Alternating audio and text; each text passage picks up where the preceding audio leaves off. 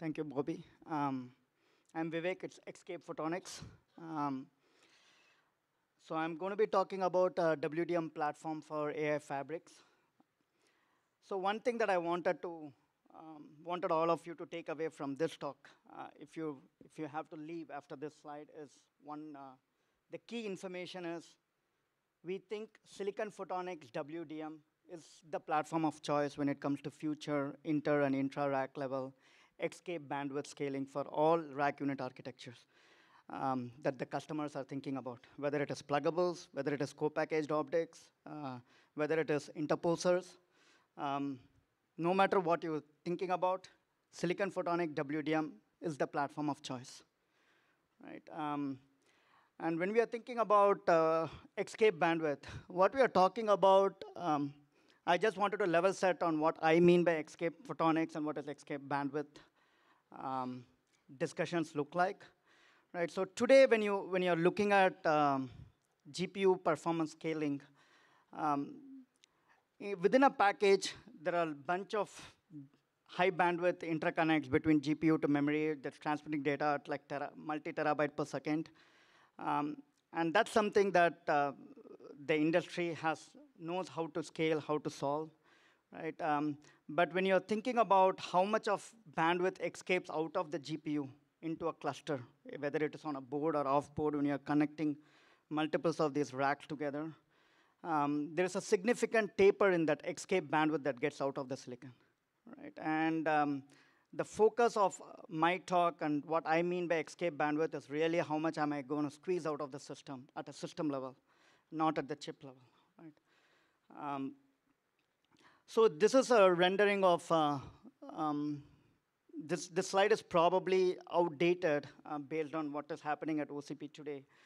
But this is a rendering of what what an architecture typically looks like in a data center, where you're talking about roughly 200x, anywhere between 150 to 200x bandwidth taper when you're escaping out of the system.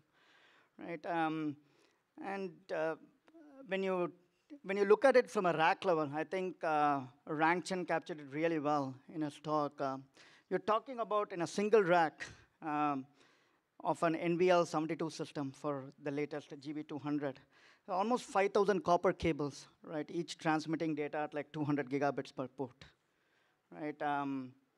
So that, if you take a closer look at it, you are looking at 18 GPU trays and 9 switch trays, right? And each of those switches, actually, there are two copies of switches, 2 socket switches in a given tray in 1 RU, right? So in a 27 RU rack, you're fitting in almost 27, like 18 GPUs and switch, and you're escaping out 1 petabyte per second of switching bandwidth, right? And that's a 120 kilowatt system today, right? And 5,000 cables. Now, if we were to looking at a large language model growth, which is 10x every 6 months, I think, or every 1 year, you have to scale the rack performance almost 8 to 10x, right, to keep up with the demand of the customer, right? And so this is a what-if study of just a thought study on what could that look like, right? If I have to squeeze that much amount of bandwidth out of a system at a single rack level, you're thinking about an NVL 288 kind of a cluster, right? Which might involve like a megawatt power to a rack. And this is not insane, because this is something that we've actually seen in the talks that has happened in the last couple of days. Right, we've actually seen renderings of like a liquid-cooled rack where we are delivering 1 megawatt of power. Right? And that requires like 41,472 NVLink copper cables, right? Transmitting data at 200 gigabit per second port. Again, I'm yet to see if you can actually physically fit that many cables, looking at the size of these cables. And I'm not sure if the industry is still going to rely on some fan power and some airflow through these cables, because I'm pretty sure you cannot see them anymore, right? But assuming that this is what is needed, we already started to see that the current way of like building these systems is inefficient. It's not as elegant, right? So the solution is going to go into like 2 rack units, and you're going to think about like multiple racks connecting with optics, right? So let's just like take a step back and see what would it look like if you were to replace all these bulky copper cables with like a single fiber, right? And this is just our view on what that topology could look like, right? All-to-all is something that is taken for granted for these scale-up topologies, right? So today, when you're thinking about NVL72, you're looking at 400 gigabit per second per port, 72 GPUs, 18 switches, each connecting 72 radix, right? And when you're thinking about NVL288, it's almost 800 gigabit per second per port, right? Connecting 288 GPUs. In this solution, when you add up the bandwidth, what it translates to is like 460 terabytes per second on a single rack unit, 1 RU. You need to escape out 460 terabyte per second.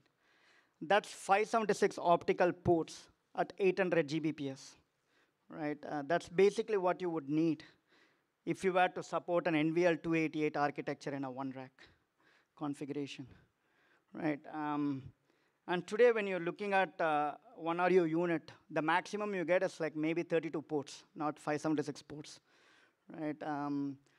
So maybe you can expand it to like a 36 port. Maybe you can widen the rack. You can make it deeper. You can grow the size of the rack. So that's why I'm calling this a super rack, right? So you can try increasing the size to fit within a 27-hour super rack. But at the end of the day, you're probably thinking about, let's say, an OSFP form factor, not actually a standards compliant. I'm just talking about fitting 36 OSFP form factor cables in 12.8 tera. You need to escape out 12.8 terabits per second in that OSFP form factor, right? And that solution doesn't exist today at all, right? No one knows how to do that. 1.6 terabit per second is the maximum you can get out of an OSFP form factor is 800 gigabit per second, right? OSFP XD is probably 1.60, right? So today there are no connectors out there that can support 64 channels at 200 gigabit per second, right? But it's a solvable problem. I think Rangcheng talked about copper connectors that are getting solved. But then you need to still support that many radix. You need to support like 800 gigabit per second per fiber, right? And you need 16 fibers if you were to support the radix that the end customer wants. So you certainly need lower power optics, like linear optics. It needs to be extremely low power. And I'm not aware of any modulator technology that can do 800 gigabit per second. I would love to talk to someone who can do that. I would be funding them as well, right? So, but I'm assuming beyond 100 gigabit, like 200 is what we've seen so far. There are like other modulator technologies that are being worked at. So I'm dealing with what we currently have, which is 100 to 200 gigabit per second modulators. So that tells me that multi-lambda is a no-brainer and a must-have when we are thinking about squeezing out 800 gigabit per second per fiber, right? And this is essentially when you take a step back and look at a 12.8 terabit module that is needed for this kind of a application, that translates to roughly what 0.5 terabits per second per millimeter beachfront, right? And this is probably the best you can ever do because that's pretty much what escapes out of the package today, right? When you look at GB200 package, you're looking at roughly like 0.4 to 0.5 to 0.6 terabit per second coming out of the package, right? So if you really want to, but if you see the big discrepancy between Xscape bandwidth and in-package bandwidth density, right? You're talking about at least 4 to 5x a higher bandwidth density within the package than what gets out of the package, right? 2.56 terabits per second per millimeter, right? And I think this is where a co-packaged optics implementations can provide the next step up, where you convert all this data to optical data and get the get the bandwidth on a single fiber, right? And again, the reason I think multi-wavelength laser is a must-have and multicolor solution is a must-have for this application is predominantly because you can do the math yourself. You have a fiber, the best fiber pitch that is shipping in volume today, in volume is 127 micron pitch, right? And let's say in the future, the industry is able to get to a 400 gigabit modulator. So the maximum you can get with standard like non-coherent modulation for these applications is probably like 400 gig in a single fiber, right? If you stick with a single lambda solution, right? And that translates to 1.5 terabits per second per millimeter beachfront, right? So fundamentally, but if you squeeze out 64 lambdas at like 200 gigabit per second, this is just a futuristic look at what can happen. Squeezing that many bandwidth on a single fiber, you will never be bandwidth density constrained. Right now, you are just going to be relying on like packaging technologies and CMOS silicon, and you're just going to continue matching whatever CMOS scaling looks like, right? And the industry has not been able to implement these kind of solutions because the current solutions don't scale. They are very unreliable. They don't scale beyond certain number of wavelengths. The cost parity that one of the audience asked about makes a extremely challenging proposition for someone to deploy this kind of a solution, right? And that is something that we are looking to solve at Xscape, where we take one laser, one chip, and we generate like hundreds of wavelengths, right? And that's really what we are introducing at OCP, is industry's first programmable multicolor photonics platform for different use cases within AI data center fabrics, right? And this is our first product. This is the actual device. You can come take a look at the booth. You can measure the laser spectrum if you like. We invite you to our lab. We are happy to give you samples. So this is one laser where we can generate multiple colors, anywhere between 4 to 16. It can be programmed in terms of number of spacing and the power per lambda that we get out of it. So in summary, photonic WDM platform, Xscape Chromex, can address all the future inter and intra-rack level Xscape bandwidth challenges that different rack unit architectures experience today. Thank you.